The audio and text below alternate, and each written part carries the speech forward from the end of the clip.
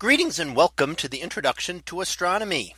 One of the things that I like to do in each of my introductory astronomy classes is to begin the class with the astronomy picture of the day from the NASA website, that is apod.nasa.gov/apod.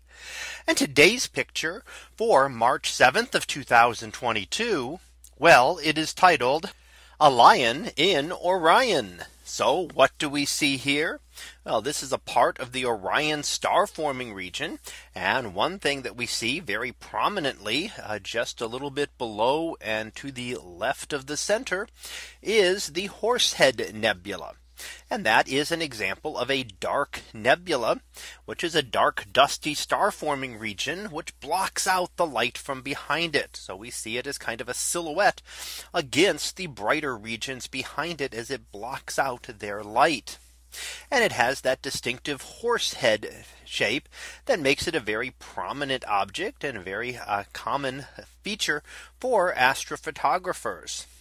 Now what we can see here is we're looking at the photographer took this image over 20 hours worth of exposures to bring out all of the detail. And it is using the light of three different atoms, and those are hydrogen, oxygen, and sulfur.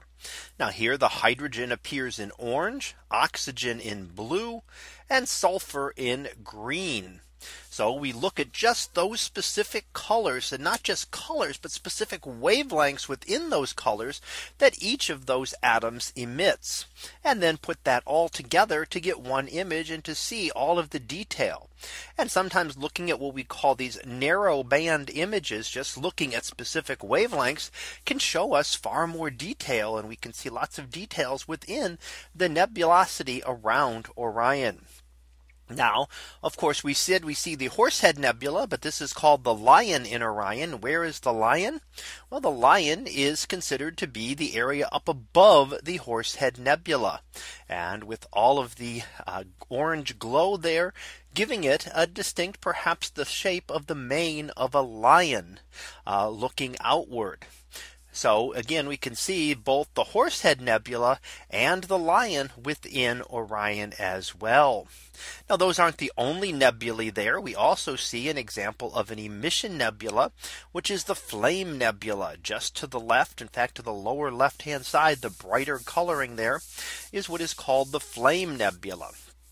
So we can see a number of different types of nebulae here. We see the dark nebula of the Horsehead Nebula and the emission nebula of the Lion's Head and the Flame Nebula. So that was our picture of the day for March 7th of 2022. It was titled "A Lion in Orion." We'll be back again tomorrow for the next picture, previewed to be oddly inverted moon. So we'll see what that is about tomorrow.